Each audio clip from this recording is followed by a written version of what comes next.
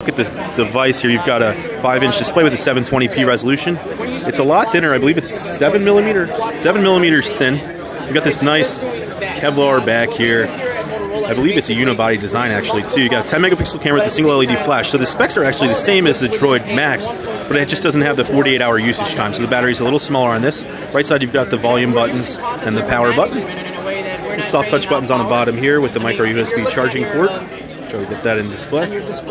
Nothing on the left-hand side. None of the phones had anything there. And your 3.5 millimeter headphone jack up top. Under the hood, you've got 2 gigs of RAM and a 1.7 gigahertz dual-core processor. Although Motorola is marketing this X8 sort of 8-core technology that it says is more important than speaking about the cores. Although that's up for debate until we actually review the phone. Running Android 4.2.2 Jelly Bean. Not too many apps on here. You've got Ingress preloaded from Google, which is a fun game to play based on your location. And like on the other phones, you can use Google Now by saying OK Google Now, and it's programmed to work with your voice, so it's not going to work with me here. Otherwise, you can just tap it and get right in.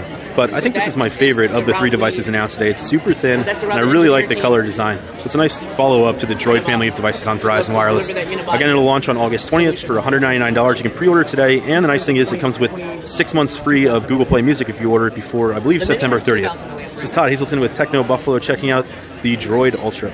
What's up everyone, John here. Thank you for watching the video. If you enjoyed it, I certainly hope you did. Click on the subscribe button right under me in my pants region to get tons more tech videos from Techno Buffalo. We've got awesome unboxings, comparisons, reviews, recaps, and everything else you can think of in the tech world right here on the channel. Join the herd today! If you want to check out some more content, just click right over this way to see some other recent videos. See you guys next time.